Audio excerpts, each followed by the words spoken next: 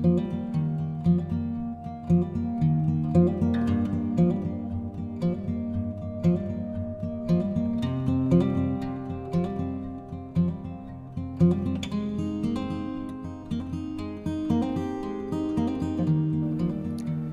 morning, everybody. My name is Adam Price, and I am a professional worrier. You're supposed to say, hello, Adam. It's recovery talk. My wife is actually flying back as we speak. I worry about her flying back in safety. I forgot my mask. I would have worn my mask in honor of her because I worry about her getting the coronavirus. I have been a worrier. If there was such a thing as the gift of worry, I would probably have that. I have a tendency to worry. It's been happening my whole life. I started, as a young child, I would worry about my grades at school. I worried about the tests. I worried about passing. I worried about all these different things like, am I going to let my parents down? I worried about, if I was going to make friends at school. And I remember very vividly just praying to God, God, I just cannot wait until I'm an adult and I don't have to worry anymore. Man, when I become an adult, I won't have to have anything to worry about ever again because this being a kid stuff is tough. And as I got older, I started worrying even more. Where am I going to go to college? What am I going to do? Am I going to make a mistake? How much money am I going to make? Am I going to ever find somebody that I'm going to actually like to marry and they're going to like to marry me? And then I did. And then after that, I was worried about, are we going to be able to have children? And we did. And we had this beautiful little boy. And I thought, wow, I have everything I ever wanted. I am totally content. I will never have to worry again. That lasted about 10 seconds. Because then I saw this little boy, this little bundle, probably 8 pounds, just full of worry. And I thought, oh man, for the next 18 years, I'm going to have to worry about everything with this guy. And he grew up, and he left. Worry stayed. What is up with worry? It just keeps going and going and going. Here's the thing about worry. Worry is, number one, worry is not my friend. Worry is not my friend. Look, it always tries to get me to live in a couple different places I don't want to live. Either my past or my future. It's not my friend. Worry always tends to make me want to forget just living in the moment where I'm filled with thankfulness and where I'm filled with gratitude. Secondly, worry is ravenous. It takes no prisoners. I can worry about not having kids. At the same time, I can worry about having kids. It doesn't matter. Whatever situation I'm in, I can worry about it. It's just one of those things where I'm just always, no matter what the outcome, I will worry. It's ravenous. I have this unlimited capacity to worry. Thirdly, worry is relentlessly killing my joy. It relentlessly kills my joy. I'm always telling myself, I'm not enough. Wait, is that enough? Wait, what are people thinking about me? Oh, they're not going to like it. Wait, oh, my bubble's about to burst. I don't know, I'm going to make a lot of people feel bad. Worry, worry, worry. Worry will get me to say, but what if? What if I had only... Instead of saying, I can do all things through Christ who strengthens me. Worry will make me say things like, if only I would have, instead of, in all things, give thanks. Fourthly, worry is sneaky. Worry happens in my life and I don't even know it. Just this last week, I'm walking around the house, my brow is just furrowed and I'm just walking around and Jen's like, what's going on? I'm worried about the stupid sermon I've got to write for Sunday. Well, what are you preaching on? I'm preaching on what Jesus is talking about not worrying. She's like, wait. Let me get this straight. You're actually you're worried about how to teach people to never worry. And I'm like, yeah, what's your point? Jesus hates worry.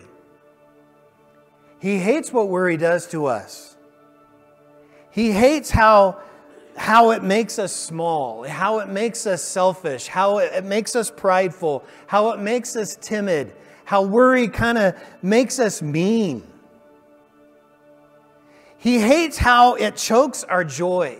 He hates how it steals our dreams. He hates how it just kind of destroys the hours of our day because it just is constantly on our brain and on our minds, this worry. Can I let you know something though? As much as Jesus hates worry, He loves the worriers. He adores worriers. He has such a capacity and such a compassion for people who worry. My friend, it may be that worry and anxiety, even like panic attacks, are things that are just crushing you in your life. There may be people in your life right now who don't even help you with that. There are even churches in this world that'll make you feel bad for worrying, telling you that you're not doing enough. You know what? You don't have enough faith. You must be doing... That just crushes people. Can I just say, never say that to somebody? It crushes people. So here we are today on the Sermon on the Mount with the words of Jesus. And these are words that come really close to His ministry because they really affect His life. And we're starting in Matthew chapter 6, starting in verse 25. Jesus' words. Therefore I tell you, do not worry about your life, what you will eat or drink, or about your body, what you will wear. Is not life more than food and the body more than clothes? Look at the birds of the air. They do not sow or reap or store away in barns, and yet your heavenly Father feeds them. Are you not much more valuable than they? Can any one of you, by worrying, add a single hour to your life? That should be on every bathroom mirror in every house in this country. Verse 28. And why do you worry about clothes? See how the flowers of the field grow? They don't labor or spin. Yet I tell you that not even Solomon in all his splendor was dressed like one of these. If that's how God clothes the grass of the field, which is here today and tomorrow is thrown into the fire, will He not much more clothe you, you of little faith? So do not worry, saying, what shall we eat, or what shall we drink, or what shall we wear? For the pagans run after these things, and your heavenly Father knows that you need them. But seek first His kingdom and His righteousness, and all these things will be given to you as well. Therefore, do not worry about tomorrow, for tomorrow will worry about itself. Each day has enough trouble of its own. There's a lot in this, okay? There's a Christian author who actually talks about this in his writings, how to locate our lives in the reality of living in the kingdom of God, like Jesus is describing, and how we can live a life beyond worry by living it one day at a time. He says we live at this intersection. We live at an intersection in the past and the future. All of us have a past, and we actually remember what is behind us in one of two ways. We remember with regret, or we remember with gratitude. We all have a future. We aspire for a future. We anticipate our future, and we do it in one of two ways, either with hope or with fear. The only place where we can find God is in the moment right now. See, regret is what we tend to do with our past. And whenever we fill our lives with regret from our past, we're always filled with worry. Fear and anxiety will try to make us live in the future.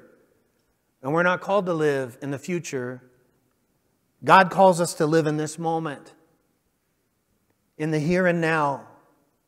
And this is His gift to us, this moment. See, we're creatures that are actually confined to time. We live on this timeline where we have a past, we have a future. We're also creatures that are kind of confined with space. We occupy space. So there's another dimension to this chart. Again, our outer world is the world in which God has given us. It's the world that He has created, this planet. All of the nature that we get to enjoy.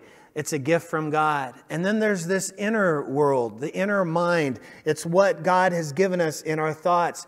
Did you know that we have this unending flow of thoughts and feelings going on in our mind at an incredible rate all the time? And it's a gift from God that He has given us. The whole world is a gift from God. We're made by God to dwell in our inner mind with peace. The Bible says this, "And the peace of God, which transcends all understanding, will guard your hearts and your minds in Christ Jesus." And then we're made to engage in our outer world with love. John 3:16, "For God so loved the world that He gave." So the red X that you see on the chart, this is where you and I live. We live at an intersection from our past and our future, from our mind and from our world. And you live in the center of this cross. You live in the center of a cross. We live a life in the shape of a cross. We're not called to live in our past. We're not called to live in our future. We're called to live in the present moment, right now, here. We come across a number of here and now moments, and let's just be honest, we take them for granted. We take for granted our moments that we live each and every moment. Every now is a miracle. Every now is a gift. It's probably why it's called the present, because it's a gift from God. Now is part of eternity. You are the one creature on this planet that God has placed eternity in your heart. No other creature on the planet has it but you. You live a cross-shaped life. And that's why the most important word in this passage is the first word, the word therefore. Therefore, do not worry. Now, don't worry not because worry is horrible, although it is. Don't worry because it's hurting for your health, because it truly does hurt your health. Don't worry because we live in a God-made, God-shaped, God-loved world, and we're safe in the hands of God. I like to tell my friends and family, we live in the palm of His hand. You and I, we live in the safety of the palm of God's hand. Many of you know that Jen and I have golden retrievers. Our male is Gunther. He's quite cute and good looking. So we feed him, and he loves that we feed him. He is so grateful. If I could speak Gunther language, he would be like, "You know what? I can't believe you're still here. You love me. You feed me all the time. I love you so much." That's Gunther. In the same way, Jesus says, this is what God's creation does with God. The birds of the air and the flowers of the field, they're just like, they worship God in a way that's just like, I thank you so much for loving me. I thank you so much for taking care of me. I thank you so much for being here. I love you. We don't live in a machine. Even science can't say we live in a machine. You know, every time that a hummingbird comes down and swoops into a flower and takes that nectar, every time that a flower shoots up out of the ground, that's God. That's God. And He hasn't even gotten to you yet. In the book of Luke, chapter 12, Jesus says, "Are not 5 sparrows sold for 2 pennies? Yet not one of them is forgotten by God. Indeed, the very hairs of your head are all numbered. Now, some of you, that's easier than others. But he says, don't be afraid. You are worth more than many sparrows. I want you to take a look at the person next to you and just think, how many sparrows is this person worth? If you could trade them in for an amount of sparrows, how many sparrows would that be? At least 10. 4 pennies. In all honesty, you might be thinking right now, you know what, Adam, I don't see a lot of evidence that God cares for me. I just don't see it. I'm not living the life I want to live. I'm not making the money I want to make. I don't have the house I want. I don't have the things that I want. I don't have the relationships I even want, for Pete's sake. I rarely have a good day. Let me ask you, what does it take for you to have a really good day?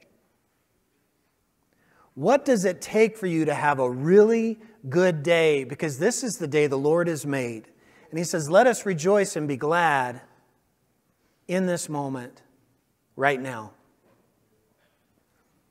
Not the past, not the future. In this moment. Let me tell you a story about Jack. Jack had cancer. Jack's body was riddled with cancer. And he went through some extensive chemotherapy, and he made it through. It was very painful. He made it through to the very end. He's very thankful for that. A month later, he went in for his first checkup. And the lab results showed that the cancer was back as bad as it ever was before he ever even took the chemo, and he was really discouraged. I tell you what, he was a doctor, and that was his worst day, because that was the day he knew he was going to die. The next day, the hospital calls,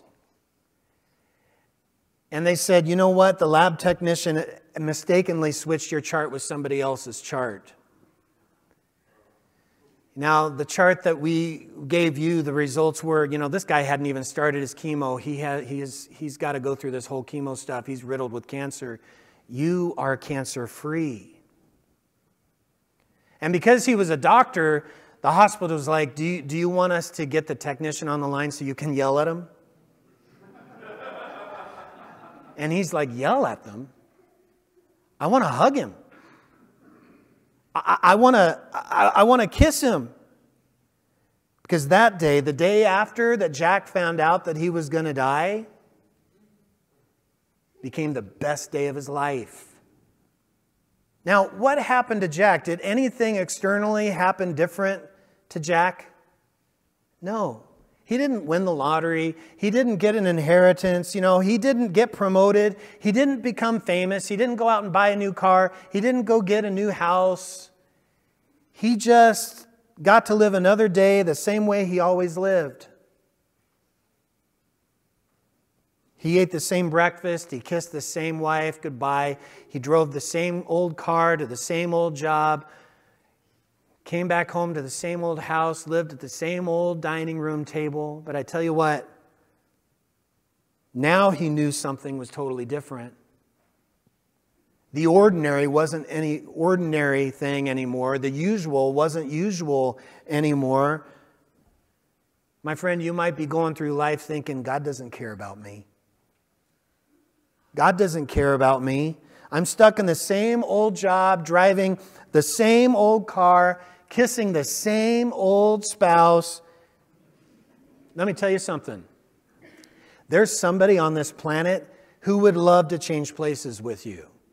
And they would love to drive your old car and live in your old house. And yes, even kiss your same old spouse. They would love that. That would be their great day.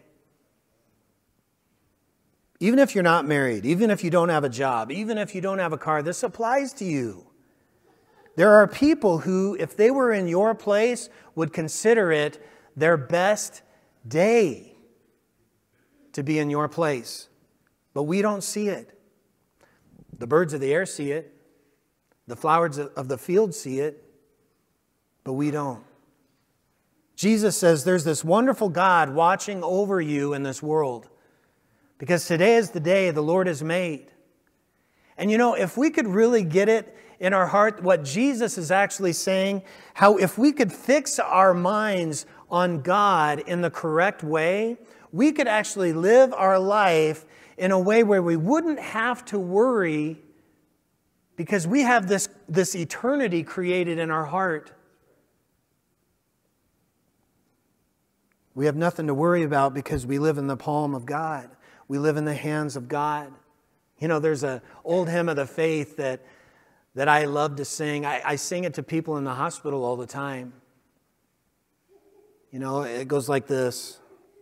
I sing because I'm happy. I sing because I'm free. His eye is on the sparrow, and I know He watches me. Sparrows, by the way, 5 for 2 pennies. How much more are you worth? In the Bible, there are a surprising number of promises that claim the same thing. Jesus' words, do not let your heart be troubled. You believe in God? Believe also in me. In this world you will have trouble, but take heart. I have overcome the world. God is our refuge and strength, an ever-present help in time of trouble. Though the mountains shake in the heart of the sea, though the waters roar and foam, we will not fear. And my God will meet all your needs according to His riches and glory. The Lord is my light and my salvation. Whom shall I fear? The Lord is the stronghold of my life. Of whom shall I be afraid? Do not be afraid. Do not be discouraged. For the Lord your God will be with you wherever you go. Surely your goodness and love will follow me all the days of my life, and I will dwell in the house of the Lord forever.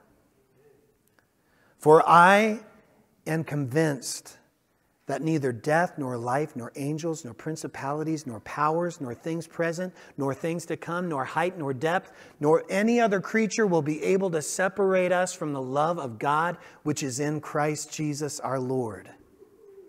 Amen? In other words, ultimately and eternally, God is with you. God holds you. God takes care of you, and that means all is well.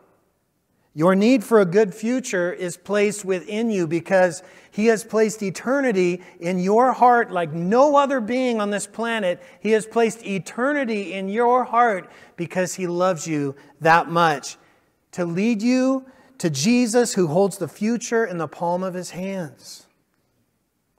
So Jesus says, consider this. Don't worry. Don't worry about tomorrow. This is what Jesus says, and this is what He claims. So listen, things are not just going to turn out well. They are going to indescribably turn out well. Things are not just going to be better. They are going to be increasingly and infinitely better than you think. Pain, suffering, injustice, death itself, they will not only be redeemed, these things will be gloriously redeemed. Every single one of them without exception. Now, if you're ready to give life beyond worry a try, you might do this. You might accept this invitation that Jesus is giving you now, and you'd be surprised. The invitation isn't, don't worry. It's not, don't worry. See, you can't try harder not to worry. It doesn't work like that. We all know this. You know what? I'm going to wake up and I'm not going to worry. It doesn't work that way. And that kills people when you tell them, hey, just stop worrying. Jesus doesn't actually say this. Let me let you in on a little secret. Worry isn't a sin. People may choose to disobey God with greed and lust and pride and deceit, but nobody says, God, I am going to willfully betray you so that my life will be filled with this chronic anxiety and worry and misery. So if you struggle with worry, my friend, don't let guilt be thrown in with that. It's not your bag of rocks. What Jesus says is he gives an invitation in verse 33. He says, but seek first the kingdom of God and his righteousness. What does that mean? Make seeking the kingdom of God your top priority above everything else. Get in on what God is doing. Make it your life mission to figure out what God's mission is, what God treasures, what God loves. Make it your mission. Study God, love God, follow Him, serve Him, be immersed in His teaching. Think about God. Be generous like God. Be surrendered to His will. Just be preoccupied with God. Find Him in each moment. Find Him in this moment. See Him in each person's face. Hear His voice when people talk to you. You know, watch Him at work with the birds of the air and the flowers of the field. Rearrange your life, living around this amazing opportunity to follow Jesus with utter abandonment. Jesus says to do this one day at a time. Just one day at a time. He says, give us today our daily bread. In other words, live at the center of the cross. Be that red X. Just live in the center of your cross-formed life. That's your calling. Don't live in yesterday. Don't live in the future. Live in the here and now. It's when we look in the future that we get overwhelmed. I thought this was fascinating. I looked this up. The U.S. Department of Agriculture said that the average American eats 2,000 pounds of food every year. 1 ton of food every year, each one of you and me. What if we were to actually have to sit in a room? What if you were to sit in a room with all the food that you were going to eat for the rest of your life? Now let's say the average age of an American, let's just, 75 years. That's 150,000 pounds of food, 75 tons of food. What if you were in the same room, 75 tons of food, you're sitting there, you'd be overwhelmed. And they said, hey, you're going to eat all of this. Get started. You'd be like, what? How do we do this? It's incredible. But yet we all do it. We do it one day at a time. One day at a time. How will you face all the heartache and all the heartbreak of your life? How will you deal with all the problems of your life? How will you deal with all the disappointment? How do you deal with all the loss? How do you deal with all the grief? One day at a time. See, we think the answer to anxiety is, we'll just need to pray for less anxiety. And that's how we can get around it. No. A lot of people have the misconception that, you know what? If I follow Christ and I become a Christian and I make Him the Lord and Savior of my life, it's His job to make my life easy. I'm not going to have any heartache. I'm not going to have any pain. At least I won't have as much as I did before. But that's not what Jesus says either. Holy cow, look at Jesus' life. He doesn't say, don't worry about tomorrow, because if you have enough faith, everything's going to be good tomorrow. He doesn't say that.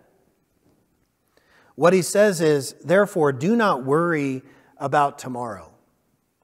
For tomorrow will worry about itself. Each day has enough trouble of its own. I have this app on my phone. It's really cool. You might have it too, where it kind of tells you what the weather's going to be. And it gives you a forecast. Let me tell you Jesus' forecast for my life. Today, trouble. Tomorrow, trouble. That's his prediction for my life. Now, what do we do with all the terrible things from our past? We all have these pasts, you know. What do we do with all that stuff? We learn from it. Absolutely, we learn from it. Let me tell you what you don't do. You don't dwell on it. You don't minimize it, but you don't dwell on it. You don't deny it. You don't over-spiritualize it. You don't blame it. Somebody else. You recognize it. You grieve from it. And you learn from it. The strange thing is, very oftentimes, the most painful things from our past end up being the most beautiful times of growth.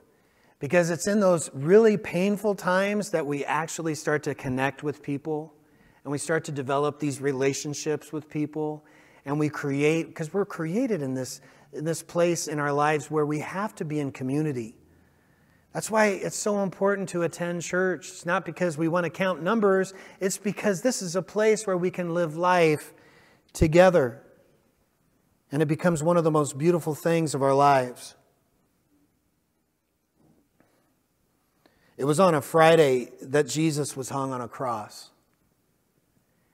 And if you can imagine being one of Jesus' disciples, you know, his very best friends, his inner circle, you know, they looked at that day and they saw Jesus and what he had to endure, and they just considered that a terrible, terrible day, maybe the worst day of their life, Friday. And then Saturday came. Friday, just awful, terrible, the worst day. And then Sunday came, Easter Sunday. Jesus defeated death. He overcame Satan, and he resurrected from the dead, saving all of mankind.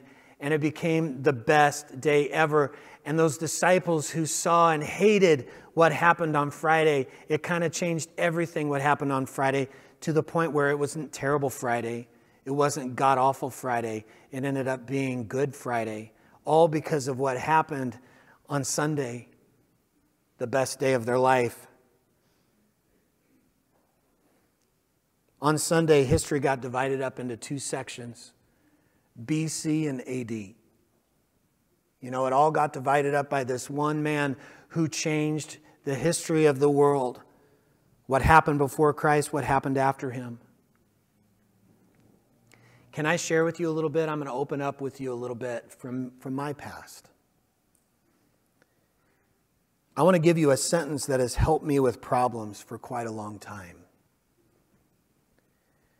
13 years ago, I faced a time of really deep worry and sadness caused by my own failure. And it was a situation of, I kid you not, my friends, it was gut-level raw pain that involved my family and my close friends. It involved many life ministry decisions. It involved my ministry calling in ways that I could never see being redeemed again, ever.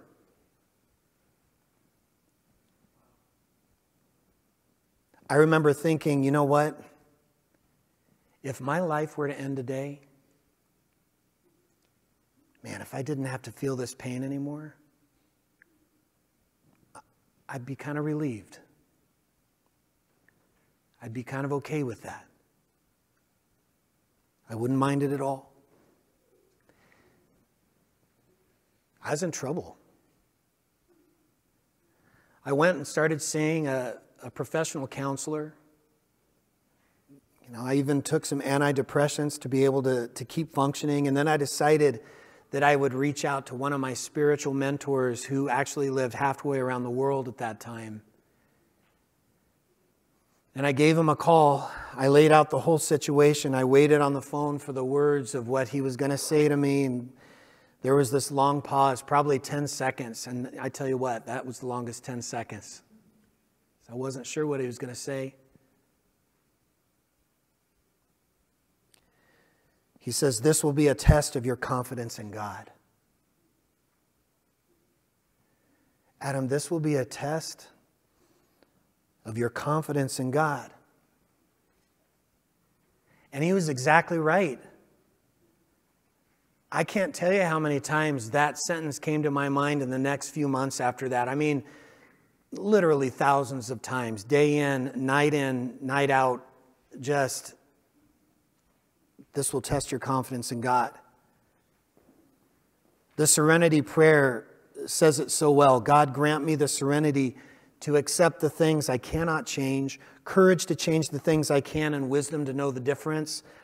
Living one day at a time, enjoying one moment at a time, accepting hardship as a pathway to peace. And every time I tried to imagine what my future would look like and project my life in the future, every time it went to anxiety, which led to worry.